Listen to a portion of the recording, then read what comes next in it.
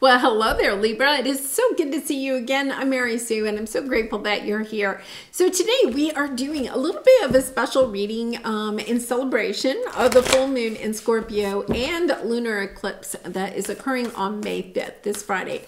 So during this week and all of next week, we will have the effects of this.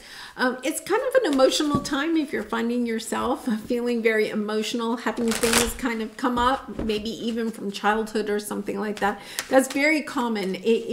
Scorpio is all about transformations. Lunar eclipses help to bring to light some things that have been hidden. Maybe we have allowed them to be hidden for some time, but it's all to clear that all out so that you can truly transform into a higher version of yourself. So we'll take a look first at the overall energy with the oracle cards, and then we're going to go to the tarot to take a look at what you have learned about yourself, the insight that you have gained over the last 6 months since the new moon in Scorpio back in October 2022. And then we'll take a look at what is coming up for you, how you can release that more easily, and then advice from Spirit about the next best step. So let's get into your reading. Let's see what we have here. So we have distant thunder, clear the air, and embrace your life purpose. Okay, so there's this energy. I think the air signs are really having this energy about truly embracing the reason that you are here, the why. And it could be that means that you have to clear out either some people or situations, or have a conversation, okay, about stepping into your purpose. It could mean that you want a career change. It could mean that you want to end a relationship. You want to move to a new country or city or something like that. Usually when we have, distant thunder, it means that something has to be cleared out. It's like a little bit of a warning that a tower will occur if we don't make a change. You can hear the looming of something big on the horizon. So it's kind of like, okay, how am I going to react to this? For some of you, it could be that you may be feeling like there are situations in your life that may be coming to an end or having a lot of chaos, and you are, with your air energy, you are wanting to make some changes before that occurs. So say, for instance, you're thinking maybe that, there are layoffs coming up at work, like you've heard some gossip or something like that.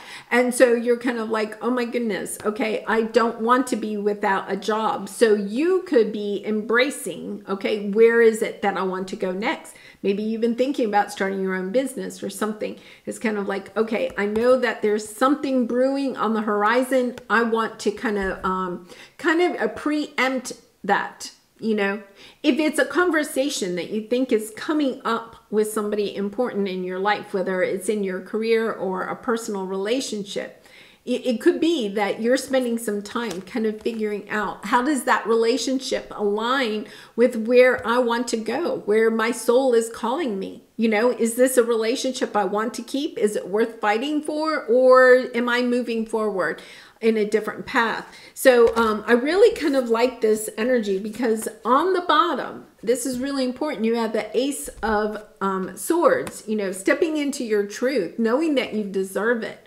Knowing that, oh my goodness, and then you have the transformation card, the death card, the Scorpio card, understanding that there's no more, I feel like, Libra, you are the nice guy, right? You're the peacemaker of the zodiac. And I feel like in this situation, you are no longer accepting to be the peacemaker. I think you're taking action on what is true for you, even if it means that, yes, you have the Ten of Swords. You have to end something. You have to end something in order to move forward. Almost kind of like, setting yourself free. But here's the key. I think you are choosing to set yourself free because you can tell something is on the horizon. Your intuition is really telling you, oh, there's job layoffs coming up, or, things seem awkward in a relationship or something like that. And then really reflecting, how does that play out for me? You know, how do I feel? You know, it's kind of like, let's put it this way. Say you are in a job and you start hearing whispers of layoffs coming up and you're concerned you could be one of those people. And then you're like, oh, you know, all concerned, I'm going to lose my job. And that would be, you know, totally reasonable. And then you go and you spend some time and you're like, you know what? I really don't like that job. It's really not a job that's in alignment with me.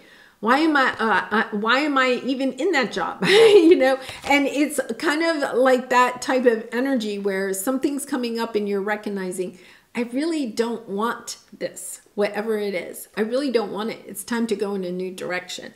So let's take a look at what you have learned over the last 6 months. You have new supportive connections and Two of Pentacles.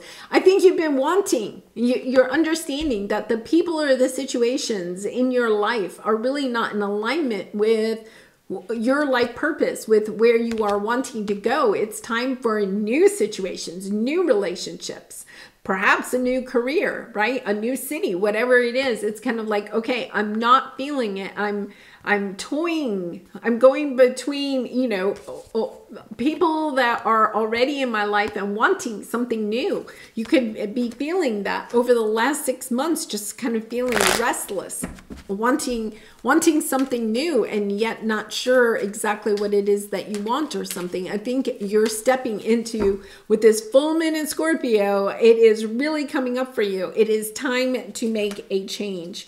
Yeah. So there's the Justice. You have the King of Wands. Yeah, you're the one. I think you've done some healing. I think you recognize it. You know, from a situation sometime in the past, you've done the healing. You're ready to go out and seek victory. You're ready to go in a new direction. You could have stayed in a job or a relationship trying to keep the peace once again, right? Or just trying to please somebody else. And it's this energy of, I can't put any more time or energy into this situation. It's draining me, right? And the longer that you stay in it, okay, the more drained that you get, that you are self-sabotaging yourself. It's time. It's time to step into who you truly are. It's time to go out there and live the life that you have really and truly been put on earth for, to embrace your life purpose, to go in this direction.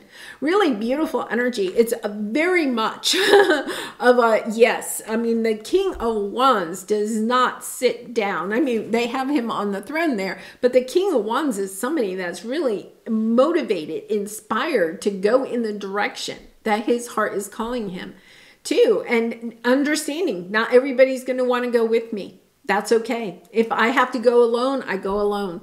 Because he's so determined, so passionate, so inspired by what he wants to do, what his purpose is, that he doesn't even look back, you know. And I feel like you're recognizing that you're holding yourself back from this very inspired life because you're staying in a situation or a relationship that just really has expired. You're ready to move forward. Okay, so let's take a look at where you are now. What's coming up for you? Yeah, status quo and Three of Cups. For some of you, you could be in a relationship, okay? That the status quo is that the person you're with is always having a third party. And third party doesn't have to mean another person. It just means that there is something that is really important in their life that detracts from the relationship. Whether that is career or a hobby or a friends or whatever, right? It's kind of like, yes, okay, that this is coming up in this full moon in Scorpio. I'm tired of this, you know? For others of you, you could be recognizing that the status quo is that you or somebody in your life is partying, okay, too frequently, you know? Overindulgence of food or alcohol or, you know, other activities, okay, that are becoming daily things instead of true celebrations. The Three of Cups is about celebrating with friends, but this is like a daily thing, right? This is, you know, like getting together with people on a daily basis and celebrating. Well, that's not a celebration then. That's just a daily habit. and kind of understanding, okay, wait a minute, this habit needs to break because it's holding you back. You understand, if I stay on this course, right, or stay with somebody that's on that course, I'm not going to get where I want to go. You know, it's fun to celebrate sometimes, but not every day with the status quo. There's something here that is happening on a daily basis, okay, that is truly holding you back. So take a look at things that, you know, it could be even with the Three of Cups, staying up late watching, you know, movies or, you know, YouTube or whatever, right? It could be that you have gotten into a habit of just staying up late doing that instead of going to bed at a reasonable time and getting 8 hours of sleep or whatever it is that you need. It could be being with other people, putting other people in front of yourself, so that you're not taking good care of yourself. I feel like you're just stepping into this energy of recognizing, whoa, wait a minute. This, you know, this is not going to help me get where it is that I am wanting to go. So let's see what we have here. Yeah, you're seeing this. You're ending it. You have this strength. Look at this.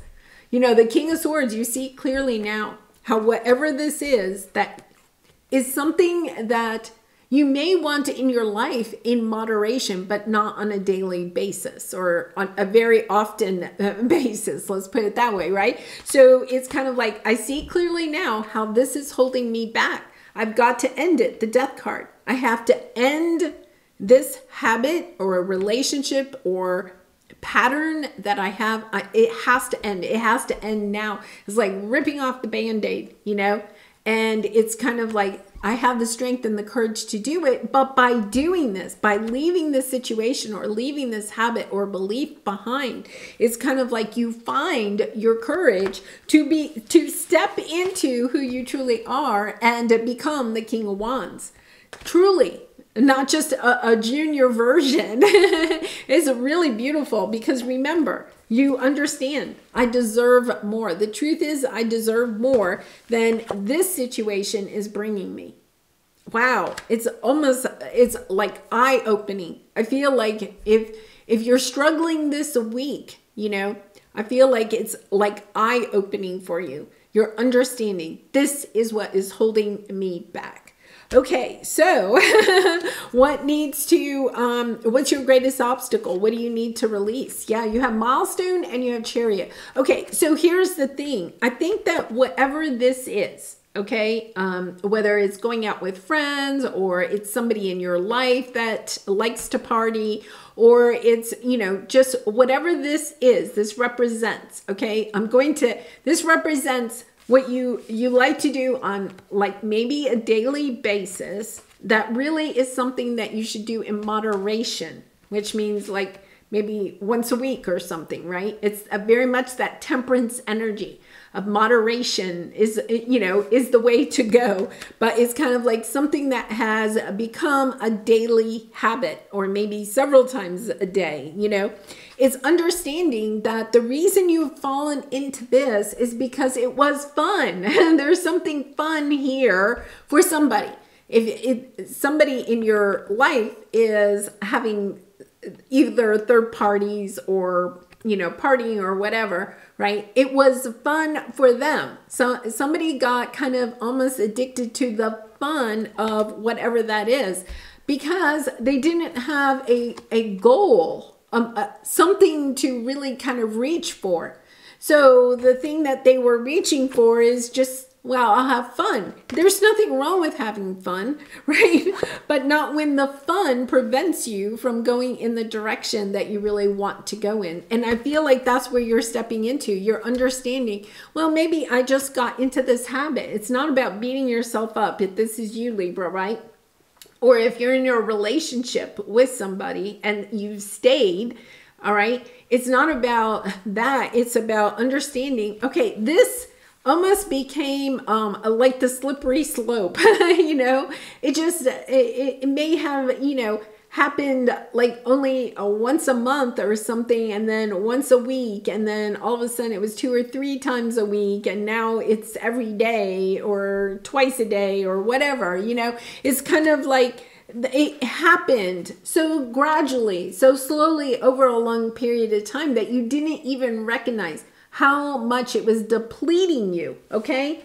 Literally depleting you of your time, your energy, your vibration, your passion, your inspiration, your motivation. It's kind of like, oh, it just became part of my daily life somehow, some way. And now it's kind of like, yes, that has to go. And I feel like one of the things you're doing is setting new goals. How can I get focused again on where it is that I want to go? And it's kind of like embracing your life purpose. What gets you excited? You know, what gets you excited? Yeah. You know, understanding that you may be wanting to replace something that did get you excited at one time, but it's almost as if it's lost its magic. Let's put it that way, right? It's kind of lost its magic. It's time for looking for new magic. Yeah. And it really is. You have the 2 fours, you know, you have the 4 of Swords, the 4 of Cups. Just realizing that whatever this is, okay, that has become maybe a daily habit, either for you or for somebody in your life, right, that you may be struggling with, okay, that even that there is this situation where they may have tried to heal it, or you may have tried to fix this in the past, but then you were still kind of left discontented in life, right? The reason is because you were focusing, this is really kind of interesting, you were focusing on what you were trying to rid of your life instead of focusing on something you'd like to have come into your life that would come into your life more easily if you gave this up. Okay, so let's say it's staying up every night late watching Netflix or YouTube or whatever, right? Okay, so let's say that's something that you used to do just on Saturday nights, and then all of a sudden it was 2 or 3 nights a week, and now it's every night, and you're staying up till 1 or 2 every night, watching, you know, streaming things on the, you know, the TV or your laptop or whatever.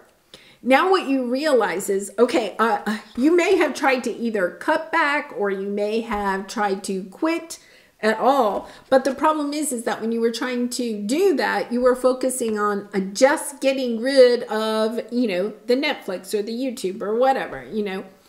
And you didn't really have a goal. The thing is that it's time to really embrace, why are you here? What is something you would like to accomplish that you could accomplish if you went to bed at a reasonable time and got 7 or 8 hours of sleep instead of maybe 4 hours of sleep, right? It's kind of like thinking about it that way, not thinking about what you're giving up, because I feel like you're kind of like, yeah, but I really enjoyed this. And you do. Okay, but it's not, you're not doing it moderately. So the way to get out of it is to really focus on something you would like to bring into your life. So asking yourself, well, if I had all of this good sleep and I didn't stay up late every night, right? Wow, I would really like to start my own business, okay? You know, doing tarot readings on YouTube or something, right? So then all of a sudden you're kind of like focusing on building a business, and you don't really even care about watching Netflix. Or maybe you say, okay, I'm just going to watch them on Friday and Saturday night or whatever. But you get so passionate about bringing in your purpose, right? And it says, I'm guiding you towards your divine life purpose. Whatever makes your heart joyful is what you're meant to be doing. I think you're realizing, you know, I don't even really like watching all these movies. You know, they're not special anymore because I've watched all of them and now I'm rewatching them. You know, it's almost that type of energy. Understanding that the reason you haven't been willing to give up the movies, okay, is because you're fearful of when you truly step into this, will you succeed? And yes, you will. Yes, you will. That is the message here. Don't worry about the fears of, well, what is that going to look like and all of that. It's like, no, it's time to go and do this. Okay, so what is your next step? Yeah, you have loss and 7 of Cups. Understanding, okay, that you are perhaps, you know, and we're talking about streaming movies. For some of you, I feel like it's bigger than that you are having to give up. You are understanding that you do have to let something go in order to see the new options. Some of you are saying, probably, okay, well, yeah, but I don't know what I'm going to do, right? So I might as well keep watching the movies until something new comes in.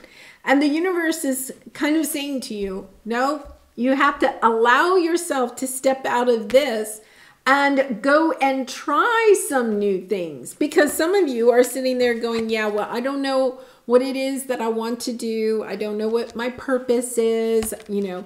But meanwhile, you're still spending a lot of time watching the movies. Your guides are coming in to say, listen, give up the movies or whatever the 3 of Cups is for you. Give that up, okay? And start trying some new things. You're focusing on, okay, but I don't get to watch my movies, right? Instead, it's kind of like, okay, I'm going to go try something different. Maybe I'm going to go take a pottery class.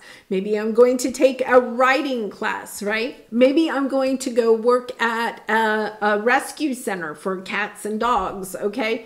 You just start trying different things. And what you will notice is that something is going to come out of that. You know, it's about doing the things that bring your heart joy, okay? And just continue doing more of it. And then you will discover what your purpose is, you know. Yeah, whatever makes your heart joyful is what you're meant to be doing at this time. It will lead you to your purpose. It will lead you to what your big milestone is. You're here for a reason, Libra. It's time to step into that. Oh my goodness, yeah. Okay, so Libra, you know, you have the Capricorn energy, the devil with the 3 of Cups. You're attached to whatever this is. Yeah, it's time to kind of like, you know, have that energy with yourself. Have that little bit of a talk with yourself. Asking yourself, what am I doing? Maybe on a daily basis that is really holding me back. Whether that's a mindset, a habit, a lifestyle, a person that's in your life, perhaps even a job, okay? It could be even that. Something that is really holding you back. It's time to heal it. It's time to look at that situation and understand that that is your distant thunder, okay? That 3 of Cups, whatever it is your distant thunder. It is that thing that you already know intuitively is no longer good for you. It's not in alignment with who you are wanting to become. And understanding, okay, I need to address this now, or the universe is saying, we'll come in and address it for you, right? Something will change in your life drastically, maybe not the way that you would like for it to happen. And so it's kind of like, okay, I'm ready to go and look at other options. If it's about your jobs or your career, what are some other careers? What are some other jobs that I might like? If it's a relationship, okay, what other things, what other people might I want to spend time with, right? If it's, you know, a habit, a daily habit that you have, it's about, okay, what other activities can I do besides, okay, what I'm spending a lot of time doing? It's time to ask yourself too, you know, with this full moon in Scorpio, why did this become the status quo? You know, that's part of the healing process too. And, you know, truly seeking out, you know, advice or help in this situation if you feel like you need it. Because I think you are truly stepping into your purpose. It is time to do this. Intuitively, you have known for a long time. It's time to love yourself. It's time to love yourself. And here's the key. You know, you see clearly now that whatever this is you're showing yourself and you're showing the universe that you don't really love yourself because you keep kind of doing this, right? It's kind of like, okay, no, I love myself enough. I deserve to have more than this. I'm stepping into my truth and I'm ready to transform my life. Wow, Libra. I would say out of all the readings so far, this is probably the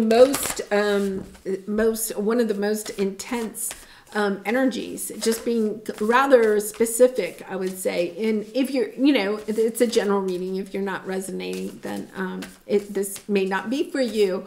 But if you are, I think it's pretty specific of a reading. And I do, Libra, do personal readings. So if you're interested, the link is in the description box below. I'd really be honored to do a reading for you.